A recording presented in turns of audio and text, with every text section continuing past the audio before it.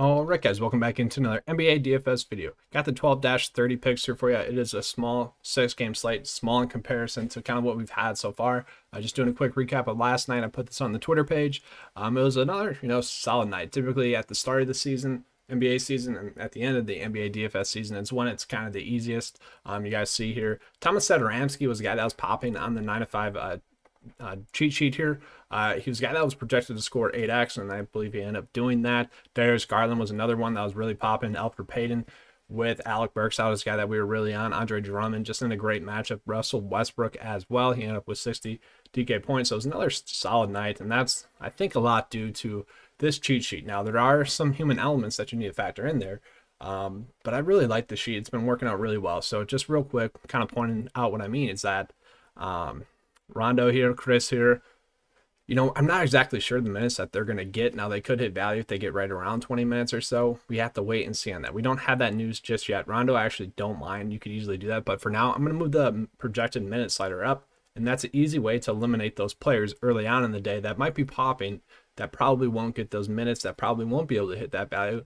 That's kind of baking in, their minutes as well. So I'll move this back down for now, and we'll get into the point guard picks. So the first one that I like, point guard wise, is actually going to be Trae Young here. So Trae Young, he's kind of standing out to me as a play today. He's been a very consistent player thus far. The price is all right. So if he gets those 50 DK points at this price, and against Kyrie Irving defense, I do see that happening. So I really don't mind Trae Young at that price point. But really, other than that, point guard wise, nothing that I love. Drew Holiday, I do like a decent amount actually. So if you look at kind of his last 4 games, obviously did really well last night against the Miami Heat there. They get him again, and that was kind of a blowout. 3 of their 4 games have been blowouts. Obviously New York and Golden State, they blew him out. Didn't exactly get there. So kind of the worry here would be that the game blows out again and he's not able to get there. But if the game does stay somewhat close, I really do expect him to get 40 DK points. And I don't expect the Heat to play that poorly. I don't expect the Bucks to really dominate. I mean, they set a record in 3-pointers made yesterday. So that is something that I think is going to kind of balance out today. And then really after that, for me, point guard wise, I kind of am looking at some value here. DJ Augustine has played well thus far. Had around 18 DK points yesterday, and then Peyton Pritchard as well. These guys look good for Boston thus far. He had 25 DK points yesterday, had right around 25 minutes as well. In the game against Memphis with Ja Morant out, I could expect, that game might blow out. And if it does, Peyton Pritchard is going to get a little bit extra run as well. In a night where there's not great value, I kind of like those plays. And then I will mention, Chris was popping here a little bit. This was mostly due to the fact that Kyrie Irving, everyone was out. So that's why I don't expect him to do anything. And then Rondo as well, since he was popping up a little bit, I'll pull him up. 15 minutes. If he gets right around 15 minutes, again, he could get 20 DK points, but he's kind of priced up a little bit to the point where you do have to think about it. And then move on into shooting guards here.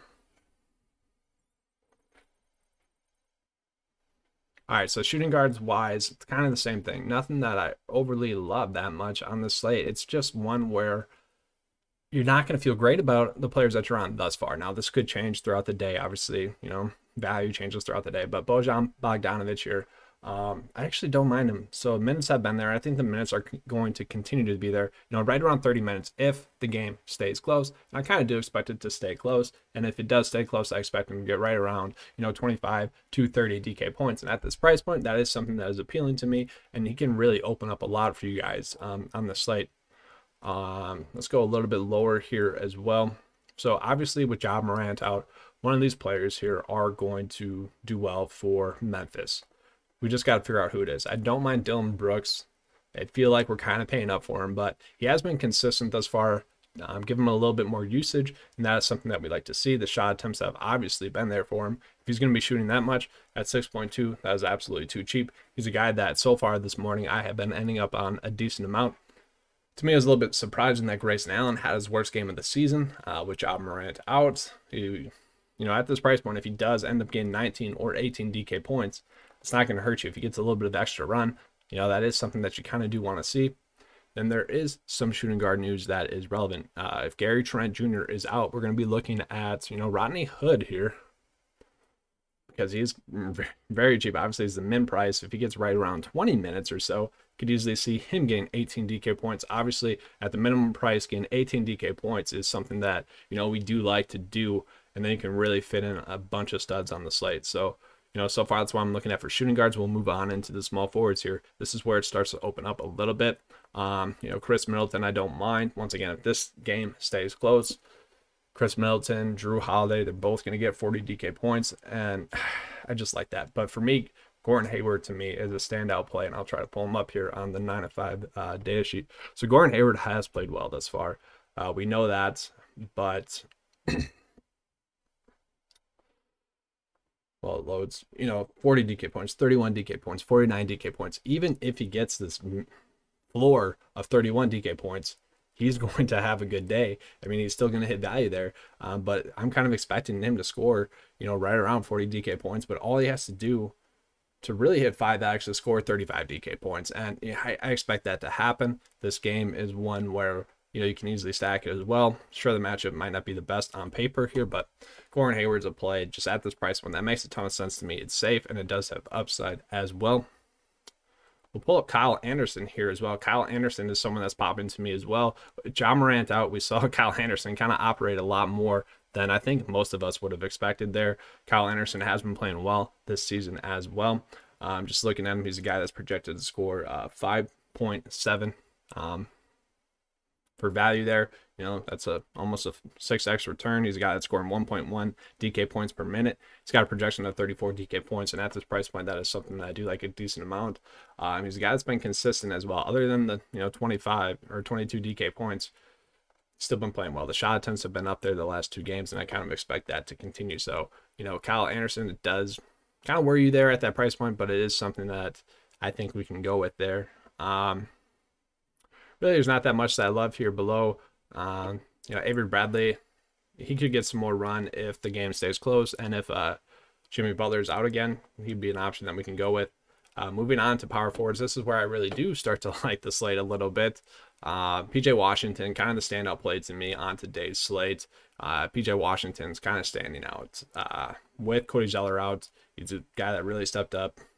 Just looking at guys that are projected to have over 25 minutes, he's the highest value that we have on the slate. PJ Washington projected to score 36 DK points at 5.4. That is something that I really do like. So PJ Washington, been a very consistent player. If we look back at last year as well, he really ended the season on a high note. So it's really not shocking that he's going out and playing well. I expect those shot attempts to continue to be up there in the double digits. And if they are, he's going to be a great play today. Going a little bit lower power forward wise, after that, you know, we are kind of forcing some plays in that, you know, we might not feel that great about. We kind of got to wait and see on the injury news here as well. What's going on there? Is LeBron going to play? Because then AD would be decent. Obviously, Porzingis is out. Markieff Morris most likely out. You know, there is just some injury news that we have to wait on, but the Memphis situation is one where I do think they're all kind of cheap, and we can really fit all the Boston players in with them. It's an easy game to stack in that one. He's a guy that could go for 30 DK points. He's a guy that could go for 10. Honestly, either way, it's just nothing more than a punt play for us. So moving on to center here. Jonas Valanciunas, just really like him as a play as well. So he's a guy that's always averaged a DK point per minute. We've seen that really throughout his career. With Ja Morant out, the usage is going to go somewhere, and I expect it to kind of just be spread out. But obviously, Jonas Valanciunas is going to see some of that. What is going on? I got to get, oh, it's because his freaking foreign indicator. I'll get that updated there.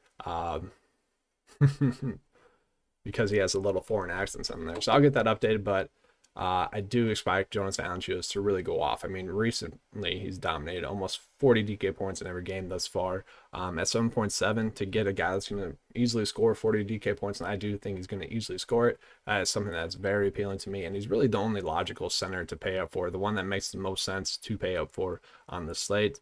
After that, you know, nothing that we love too much. Anything else, we're kind of really just forcing in there, and I don't want to do that on today's slate. So let's wrap up this build for today, and then we'll be getting out of here. Once again, I will say it does feel like we're forcing a lot in here on today's slate. All right, so I do really want to fit Middleton in there. because if that game stays relatively close, you know, you can easily play him. And we left with 5.1, which I don't feel great about. I would rather not have that left over. So, you know, Bojan Bogdanovic, I do think he's going to hit value, but just how much will he hit value? That's the question there. And I don't know right now. Let's see where we can go. Lonnie Walker, I don't mind as well. I should mention the Spurs. You know, they're all kind of priced down a little bit, so I don't mind them as plays. You could easily roll with them if you want to go that route. You could easily do that. For now, I'm going to put Hood in there with the expectation that Gary Trent Jr. is going to be out, and with the expectation that Hood is going to see right around 20 minutes or so, which at his price point, you know, that helps a lot. Then we can easily afford to pay up for, you know, someone up here, which we don't feel good about, but we could end up on them. So for now, no, let's put Dylan Brooks here because I do kind of want to play him. I think those shot attempts are going to be there. I think the usage is going to be there.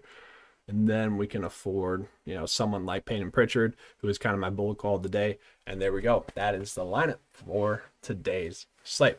So make sure to check out the, you know, cheat sheet here. It's updated. And then we also do have the lineup builder there for you guys as well. It's something that you do have to play around with a little bit, something that you kind of got to familiarize yourself with. But once you get it down, it works pretty well. You have to change the average points there to what you're projecting them to score. Maybe juice them up a little bit so that it forces some of the players into your builds there.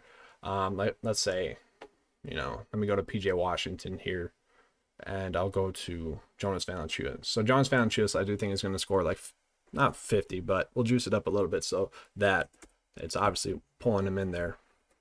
So we want him in there. You can easily fit him in there. And then where's PJ Washington? Let's do a control find. Washington, yeah, he's going to score more than that. And I don't really know why Goran Dragic was as high owned as he was yesterday's slate. That was a little bit surprising to me. I know Jimmy Butler was out, but that was a little bit weird to me. So that's how you can easily use it. And then you just do your build here. 20 lineups, whatever salary you want left over, and then you're good to go. But that's all I have for you guys on today's video. If you enjoyed it, please give me a like and subscribe. I'm going to start doing these more often, more frequently, trying to do, you know, it every morning here. And then eventually, once we start getting interaction, I'm going to start going live. So, you know, if you guys like, if you guys subscribe, that helps. If you guys, you know, hit that notification bell when we go live, that helps as well. All right. Thanks for watching, guys. And as always, let's keep cashing.